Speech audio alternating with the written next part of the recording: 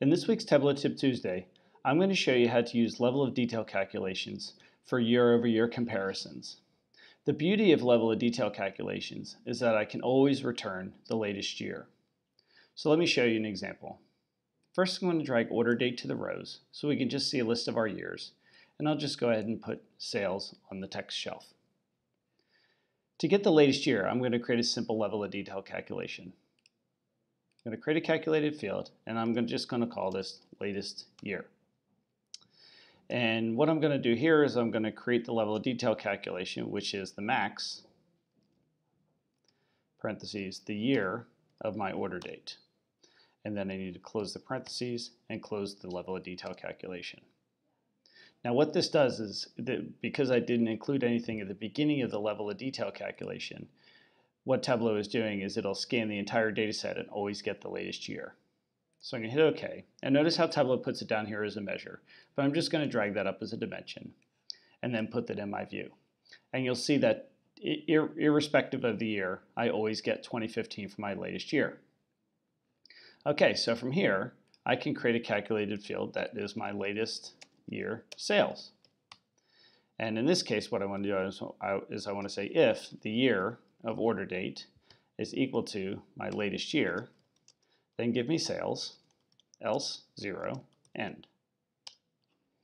Hit OK, and then let's drag that into the view, and you'll see we only get the sales for 2015. So perfect so far. So now what I need to do is I need to get the prior year. So what I'm going to do is I'm going to duplicate my latest year calculation and then edit it. And I'm going to call it prior year. In this case, I'm just going to leave the calculations the same and then just subtract 1. So now when I put prior year in the view, you see how it says 2014 everywhere. That's great. So now I need to get my prior year sales. So again, I'm just going to duplicate my last year's sales, edit it, call it prior year sales, and in this case, all I'm going to do is replace my latest year with my prior year. Hit OK. And now I can put prior year sales onto the measure value shelf, and you'll see I get that value there. Okay, great. So now I can go ahead and take year out of the view. I was just leaving that in there so you could see what it was doing, and I could take sales out of the view. So next I want to create my year-over-year calculation. So I'm going to create a new calculated field. I'm just going to call it year-over-year change. Or maybe I'll do CHG to make it short. In this case, I'm going to do the sum of my latest year sales divided by the sum of my prior year sales, and then subtract 1. Hit OK. And then what I want to do is I'm going to change my default number format to maybe 1 decimal. Drag that into the view, and now you can see that 2015 was 8.2% above 2014. So if my data set updates and it starts to include 2016, these numbers would dynamically change. My latest year would become 2016, my prior year 2015, and so on. So that would work perfectly. That's one of the great benefits of level of detail calculations. So from here, what I might want to do is let's go ahead and let's put region in the view. And we can see that some of them are up and some of them are down. I now no longer need my latest year and my prior year in here, so I'm going to take those out. And then maybe I'll take my latest year and make that a bar. I'm going to drag my prior year to the detail. And then I'm going to go ahead and add a cell level reference line to make it like a bullet graph. I'm going to make a prior year, make it a nice black line, untick the show recalculate. Okay, so now I can see which ones are above or below. I'm going to go ahead and take my year-over-year change out of the view. Or actually, let me go ahead and I'll just stick it on the detail. That way it's in the tooltip. So what I might want to do here now is create an alert. So my alert is going to be pretty simple. I'm just going to say, is my year-over-year change less than or equal to 0? Actually, I'm going to say if my year-over-year change is less than or equal to 0, then.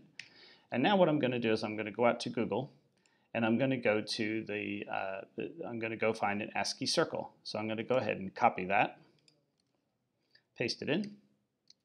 Otherwise, I want to get blank and then end.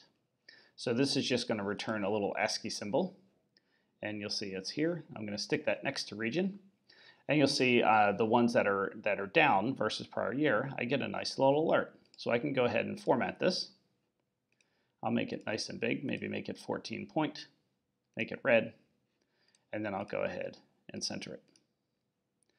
All right, so that's great. So now I can see which ones need attention, and I can even make this column a little bit more narrow if I choose so. At least I should be able to. Here we go. Okay, there we go. So now that doesn't really take up a lot of space, and I could easily swap this out or add in other dimensions. So I could put in my order priority, and you can see things like that. So I'm going to go ahead and update my axis to get rid of that. Hit OK. All right, so that is a really quick way, and I could even put alert on color. Let's see what happens if I put alert on color. You'll see I could make it work that way as well. Maybe I'll make this one red and make the other one gray. Oops, make this one red and make the other one gray. Okay, so now you could continue to use color that way if you like. I don't particularly like that, so I'm going to take that off. All right, so hopefully you found that useful. Again, the whole trick here is to just use a level of detail calculation to compare your latest year and your prior year, and that will always update dynamically.